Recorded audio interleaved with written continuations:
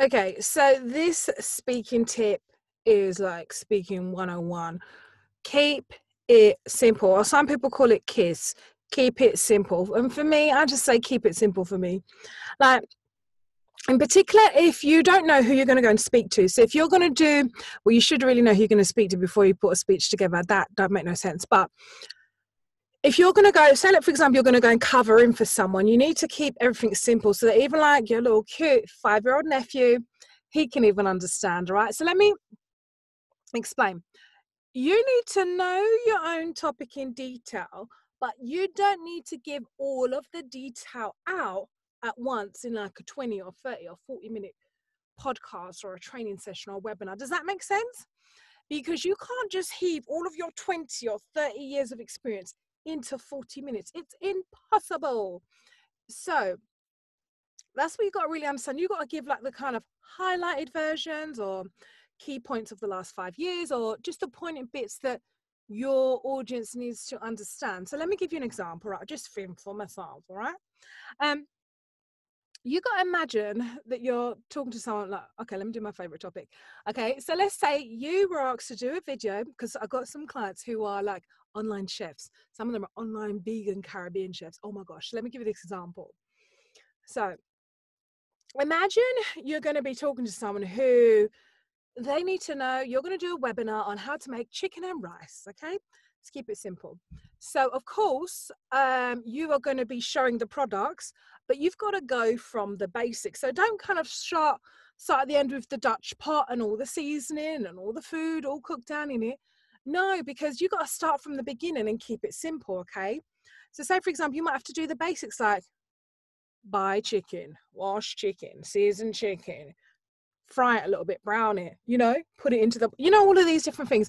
You might have to kind of do kind of baby or bite-sized chunks so that the people who are watching your cooking webinar will know. And I like with food ones, you don't have to talk too much, the food I find does the cooking, but you do have to add and explain. I can put in a teaspoon of this, 2 scoops of that, etc. You've got to kind of explain the quantities, okay? So that lady who cooks, oh my gosh, I love food, right? So what you got to think of, right, is make sure that your talk leaves your listeners informed rather than overwhelmed. Because if you've overwhelmed them, even, you've said too much and it's just kind of gone over their head and they haven't really taken much apart from it's all too much for me. Okay, you don't want people feeling like it's too much. No, you want them to feel that gift they've got enough to help them right there and then, and they've been interested in maybe spending more time with you on another one-to-one call or another webinar or whatever extra coaching things you give. So keeping with my online chef here, because the food is banging, she has got to be able to teach. Now, obviously she can cook a wealth of stuff, but you've got to narrow it down. Like, what do these people need to know how to cook chicken and rice? As I've said, prepare, cook, season, cook the chicken. Then you'll do a bit of vegetables, and then you'll kind of do the rice. So she's got to kind of do it off in the basics, and she puts the complex thing first. And you've got to really pretend like that you're speaking to like, even like your cute, as I said, your cute 5-year-old nephew, so that like even he needs to understand everything. So there's no point using jargon. I know for myself as well, don't talk fast. I know, I say it to myself as well. Even though you have a lot to share, you don't have to share everything. Your life is not going to, prayerfully, life is not going to end right then and then. So you've always got to remember, whether you're going to do this online webinar, you're going to give out training about build your brand, or it could be your person who's speaking, training a webinar of online chef, or like myself, I teach women in business, corporate, or who've got a side hustle, how to speak more effectively in that business format. So with me, I could have like a one-to-one training call, 60 minutes. There's no way I can get all how many years in 60 minutes into this person.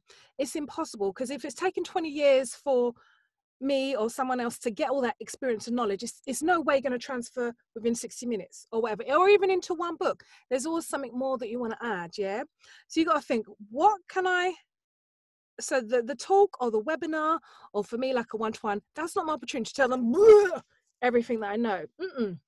It's a chance to me to use 30 or 40 minutes of like a one-to-one call or a webinar training session to share within that time what I can give them to help them with that problem that they've got, which could be someone's trying to negotiate going to get an appraisal and they're a bit weary about how to do it. What are the key things I can give them within 30 or 40 minutes on that call to prepare them, their mind, what they're going to say, envision it, come up with the goal, etc.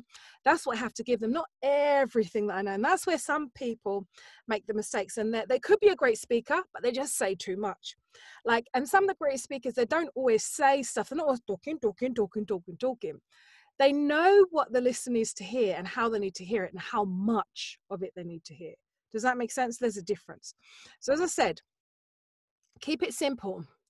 Only give what your listener can manage, right? Keep it very, very simple. And a podcast or a video or a webinar or training or whatever it is, it's not your chance to leave your whole heart on it, right? I mean, give your heart, but don't leave your whole heart and your whole information there.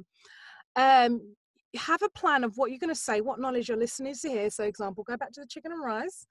My client, who is an online cooking chef, she needs to make sure that at the end of that kind of 7-minute video, it's kind of sped up in places, that the people who are watching will know that they have to prepare the chicken in this way, they need to prepare the vegetables in this way, and they need to steam the rice in this way, and then they'll have a meal of chicken and rice. Okay, so you've got to think like, what does the listener need to hear, and how can I give them what they need to hear within the time block that I've got without overwhelming them, just giving them the essential, 1-2 kind of thing.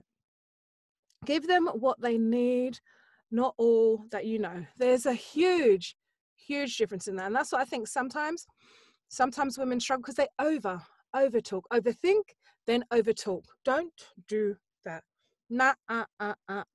Okay, so that's what I wanted to say. Keep it simple. In particular for me, I like stuff very, very simple, clear.